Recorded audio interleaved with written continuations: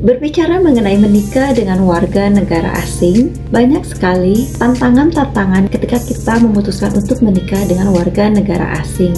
Mulai dari proses pernikahan, apalagi kalau kita memutuskan untuk tinggal di luar negeri. So hari ini kembali lagi teman-teman di Ngobras LDRan kali ini drama pernikahan campuran. Dan hari ini akan berbincang-bincang dengan salah satu warga negara Indonesia yang menikah dengan warga negara Inggris dan baru saja pindah ke Inggris, tepatnya di kota Birmingham di mana saya tinggal. So, bincangan kita seperti apa? Jangan kemana-mana, stay tune and enjoy.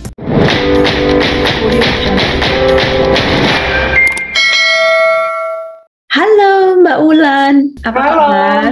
Alhamdulillah aku baik banget. Alhamdulillah. Sebelumnya makasih banyak udah mau diajak ngobras LDRan. Kita ngobrol di Luka-Liku drama pernikahan campuran. Banyak dramanya pokoknya. Banyak sekali. Nah, anyway, sebelum ke dramanya, Mbak Ulan ini udah berapa lama sih di UK? Aku itu datang November tahun lalu, 2020, tanggal 16 November tahun lalu. Almost 6 bulan lah ya. Gimana nih kesan-kesannya? Sebenarnya aku ini udah ketiga kali dan nggak terlalu excited yang gimana karena kan yang pertama itu waktu aku pacaran tahun 2018 aku udah kesini, terus tahun 2019 juga udah kesini gitu. Nah yang pas ketiga ini pas banget lockdown dan nggak bisa kemana-mana, jadi bener-bener yang di rumah aja gitu. Ini juga baru selesai, baru buka kan lockdownnya, itu baru excited, aku baru bisa lagi keluar. Iya, baru suka lagi UK tuh kayak bagus banget, tempat yang banyak tempat yang bagus yang mesti aku kunjungin kayak gitu kan. Gak sebelumnya 6 bulan itu benar-benar yang aduh di rumah aja. Di rumah. Aku benar-benar ngerasa homesick sih sebenarnya. Oke. Ya, karena kan kayak cuma di rumah aja ngerjain pekerjaan rumah dan aku baru banget pindah ke satu negara yang aku nggak punya teman sama sekali loh. Ya kan? Teman-teman aku cuma gimana di sana, enak nggak gitu. Mereka kan nanya seperti itu. Mereka kan akan pasti berpikirnya yang enak-enak gitu. Sebenarnya wow cuma sendirian gitu. Dan suami kan kerja ya kan. Jadi kayak ya udah di rumah sendiri aja. Culture shock dong. Apa tuh? Mungkin ya waktu visit nggak terlalu menonjol banget. Sekarang kan 6 bulan udah cukup lah, udah kenal banget nih. Itu shock lebih ke karakter sih sebenarnya. Itu lebih ke karakter gitu. Karena kan kita yang namanya long distance relationship itu kayak kita cuma tahu dari kayak chat, video, nggak setiap harinya gitu. Itu kan kayak cuma sampai beberapa jam doang gitu. The married tuh kayak emang beda banget, dia yang disiplin banget, bener-bener bersih gitu kan, bener-bener harus bersih, harus rapi gitu kan. Itu susah banget karena kan aku bener single gitu, yang tinggal sama mama, terus aku ngerjain semuanya itu kayak bareng-bareng sama mamaku gitu kan. Dan di sini aku harus ngerjain semua dan sedetail mungkin. Aku lihat video kamu waktu kamu bersihin pintu, dan aku ngerasain bersihin pintu, aku disuruh bersihin pintu. Oh my god, itu maksudnya nggak kebayang kalau pintu itu harus dibersihkan begitu kan. Dan ternyata luar biasa. Tapi aku belajar untuk jadi bersih, rumah jadi rapi, wangi, harus selalu ya. Benefitnya kan banyak, bisa gerak. Dulu ya waktu awal-awal ya gitu sama sekali kan, aku belum pernah keluar negeri loh dulu. Jadi waktu kesini tuh bener-bener shock banget dengan semuanya lah. Lingkungan baru, segala sesuatu kan ngerjain sendiri. Makanya salah satu encourage aku bikin video kehidupan di UK itu kayak gimana, karena kan kebanyakan orang yang mikirnya enaknya tinggal di luar negeri gitu kan, karena mereka nggak tahu. Makanya dengan sharing kayak gini ke teman-teman, situasi di sini tuh sebetulnya seperti ini loh gitu. Shock banget kan? Banget. Aku sempet kayak down terus kayak suka nangis sendiri, oh my god gitu, karena aku dulu tuh kan kerja ya, terus apa-apa kan sendiri mandiri gitu. Terus sampai di sini tuh kan namanya nikah, kita nggak kerja gitu kan, dan apa kan otomatis mengandalkan suami kita gitu. Dan di situ aku merasa kayak aku nggak bisa. Aku nggak bisa, aku bukan tipe orang yang mengandalkan gitu. Jadi kayak aku nggak bisa nih, aku harus kayak gimana nih gitu kan. Sebenarnya kalau untuk bersih rumah aku nggak jadi masalah gitu. Cuma kayak disiplinnya dia, rapinya dia itu yang kayak baru datang tiba-tiba harus mengikuti semua aturannya kan, itu kayak wow banget. Shock gitu banget ya.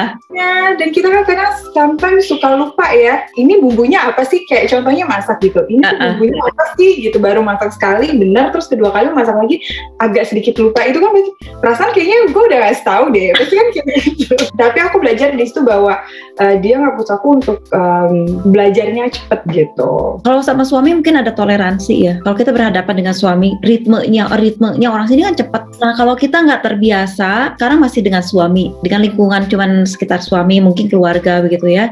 Tapi nanti kalau sudah punya anak misalkan, atau kita kerja di perusahaan, kita kan akan beradaptasi dengan lingkungan baru juga, dengan berbeda dengan lingkungan suami. Kita akan beradaptasi dengan bermacam-macam orang. Tinggal di Birmingham kan? Tinggalnya Birmingham kan? Ya.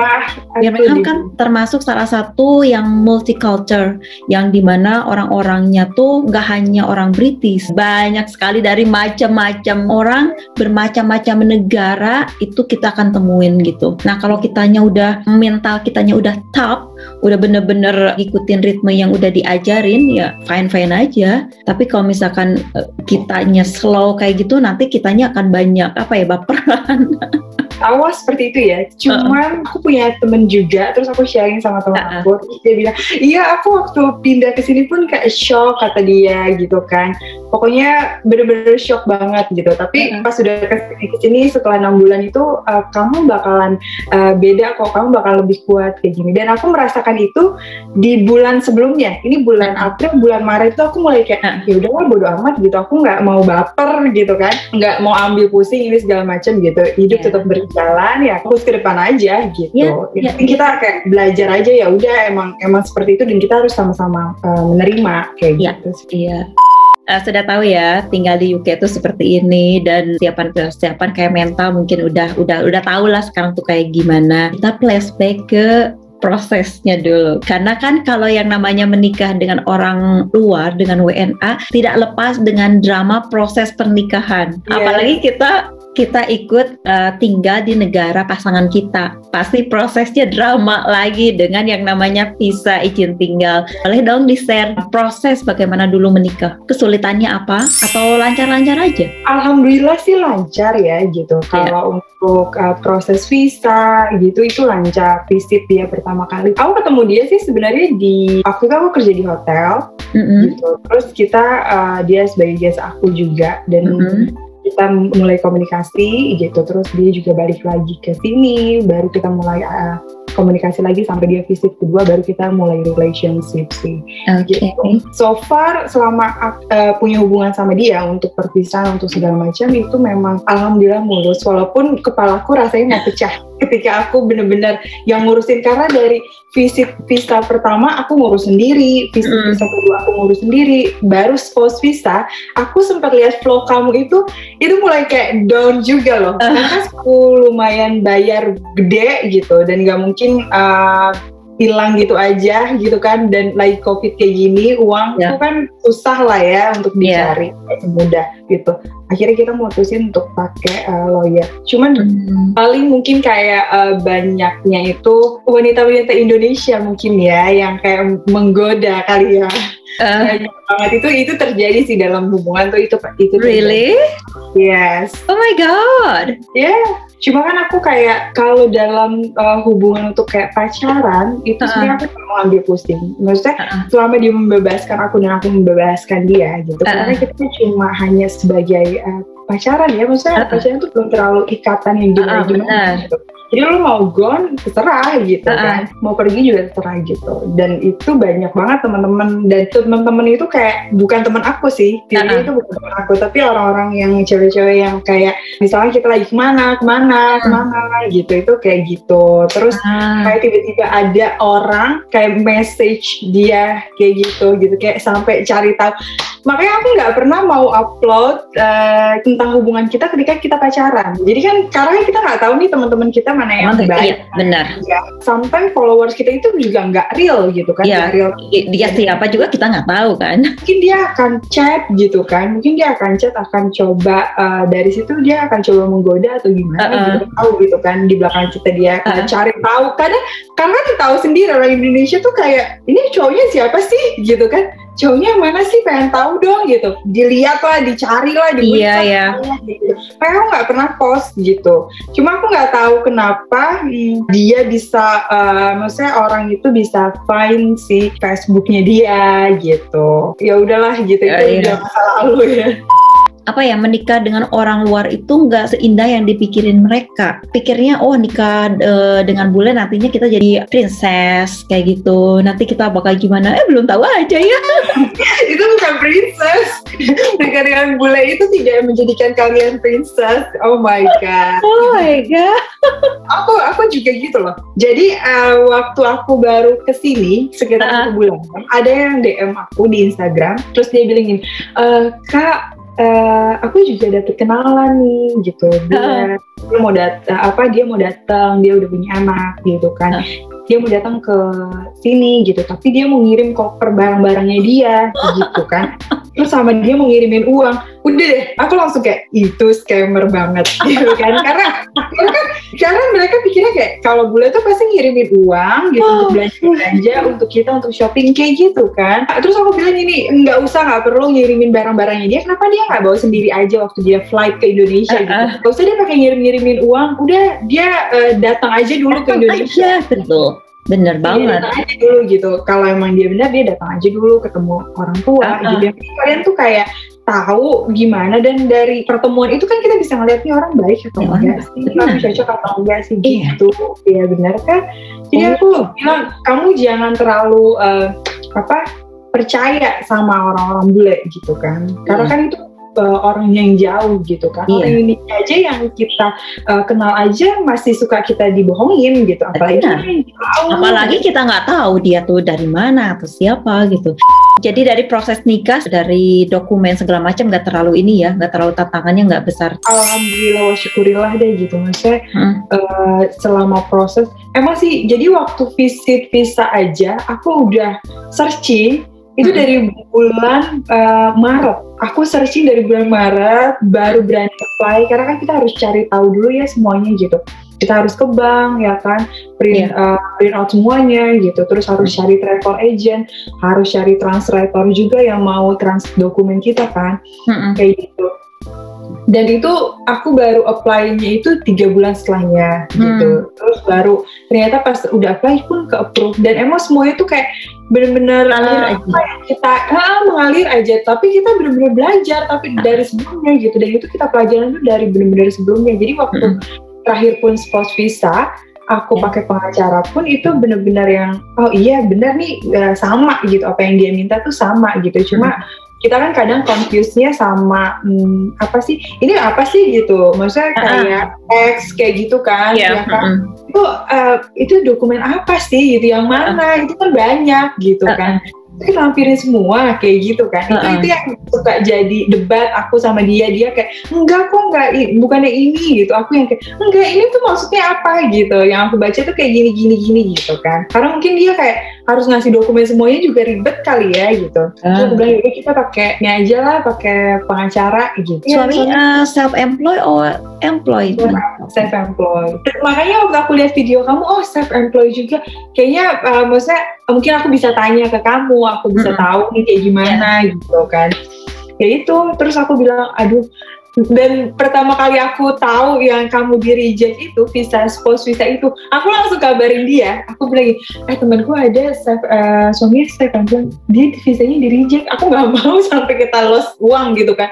Itu benar-benar lumayan. Aku nggak tahu sih kamu berapa waktu sekarang? 1.500 sekian. 1.500-an? 1.500-an itu belum termasuk insurance ya. Oh, bayar insurance sekarang? Ya, insurance itu 1.200. Zaman aku enggak. Spouse visa itu 1.500 sekian pound sterling, aku lupa. Terus insurannya itu 1.200 pound sterling, ya kan? Pengacaranya 1.200, ya kan? Terus belum lagi aku pakai FVS-nya tuh pakai yang premium. Iya, yang premium. Oh my god, itu 10 juta kan? Itu gila kan? Jadi kalau sampai bener-bener yang di reject itu, waduh, itu udah nggak tahu apa lagi gitu kan. Terus aku mikir gini, kalau sampai di reject, kalau kita pakai pengacara itu kan dia bisa banding. Aku tahu kan? Aku sampai 250 lembar kayaknya deh. 200-an lembar. Oh my god, itu aku bayar 1 juta scan. Itu aku bayar cas 1 juta, gila gak sih? Itu 1 juta, oh my god, scan doang gitu kan. Tapi aku mikir ini dokumennya gila juga sih, sampai di FBS orang mbaknya itu yang kayak pos visa gitu, pos visa dia ngeliatin dokumen lagi.